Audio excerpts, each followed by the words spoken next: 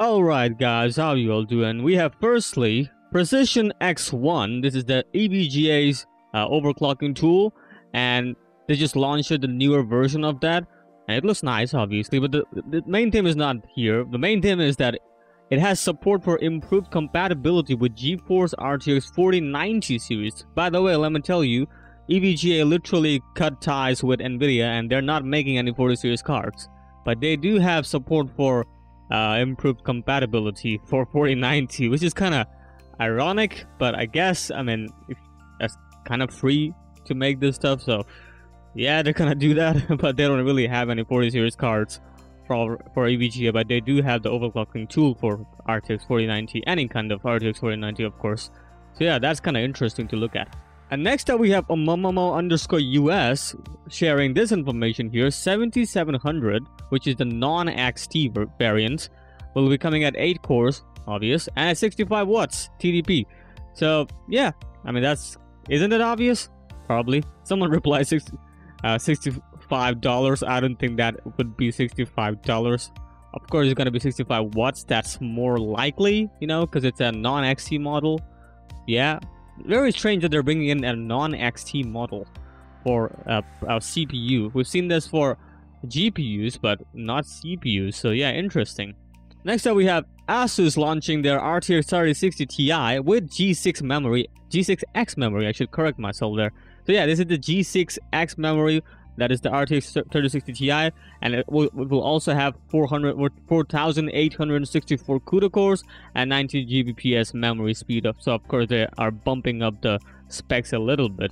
So if you look into the comparison here, 3060 Ti OC mode 1695 MHz at boost clock, and default was 1665, and the tough RTX 3060 Ti G6X gaming OC mode at 1785, and the default is 1755. So a little bit boost here, as you can see. So very interesting that they're bringing in 3060 Ti G6X memory now.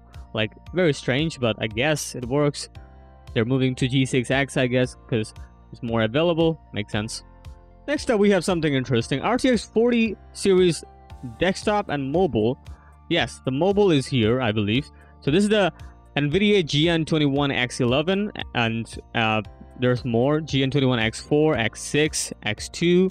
Yeah, so what Kopite7 Kimi corrects this guy here. He claims that NVIDIA GN21X11 is the RTX 4080, but Kopite7 Kimi is sharing this information that GN21X11 is based on 8103, so he thinks that it won't be RTX 4080. So what will it be? So, but we also have this leak here, which is very strange because he's shared that it's not going to be RTX 4080.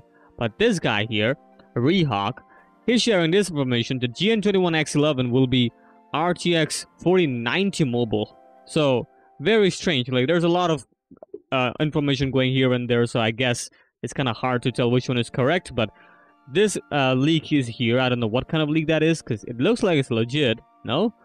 Could be wrong, but yeah, GN21X9 is RTX 4080 Ti mobile, X6 will be 4070, X4 4060 Ti, and X2 will be 4060. So yeah, there's a lot of information that is here and there. Not sure which to be taken as granted, but time will tell, I guess. And next up, we have Radeon RX tweeting this here, and this is November 3rd. Yeah, they're gonna be live streaming their basically the announcements for the RDNA 3 graphics, basically the 7000 series of GPUs in November 3rd. So stay tuned there. It's gonna be 4 p.m. Eastern. So very interesting to see what they're gonna offer. Hopefully something great to compete against at least the 4070, 4060, and 4080, because it seems like 4090 is already very good, but their 4080, NVIDIA's 4080 and 4070 might suffer in performance. So if AMD can pull out something great, then I guess they're gonna win in that particular field. So we'll see. And lastly, we have something very, very spicy, and that is Radeon RX 7900 XT, which is the RDNA 3 graphics card, right? Will be coming at 20 gigs of G6 memory. They're still not moving to G6X memory. Have you noticed? Interesting. So yeah, 20 gigs of G6. They're bumping up their memory capacity. That's very, very, very, I don't know, necessary, but cool, I guess. If you can provide that, I'm okay with that. So if you look into the specs here, this is the AMD Radeon RX 7950 XT. Again, this is the 50 XT. It's gonna be, of course, two process nodes, 5nm and 6nm.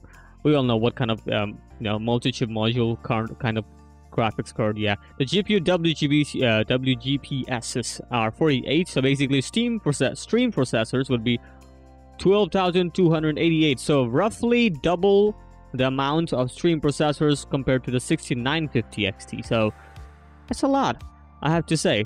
And yeah, so basically the 7950 will be coming at 24 gigs that we already know. Now we also have another confirmation that it's gonna be coming at, or probably a rumor, I don't know, but yeah, 20 gigs of G6. So they're going with 24, 20 gigs, 16, 16. Very interesting. I mean, this is the 6950 XT. Hopefully the 6700 XT will be at 16 gigs. Hopefully, the more VRAM the better, you know. And it will be coming at memory bus at 320 bits, and the memory clock remains the same, 20 gigs, GBps, not gigs. And the bandwidth gets a cut down of 800 GB per second. And of course, the TDP will be at 350 watts. The rest we still have to know, like the pricing is still not here yet. Obviously, they haven't launched yet. But yeah, 7900 XT RDNA 3 graphics will be coming with 20 gigs of G6X memory. So they're pumping up the memory, that's for sure. Hopefully the pricing won't go higher, and they shouldn't, because obviously they need to compete, right? We'll see. Alright, that is it for today. What do you think about the 7900 XT coming with 20 gigs? Very interesting to see that they're gonna be bumping up 20 gigs of memory. That's great to see. For gaming, or even for productivity, they're good. Even though RDNA kind of sucks at productivity a little bit, but hopefully they will fix those. What do you think? Let me know. And of course, like, share, and subscribe, and have a good day.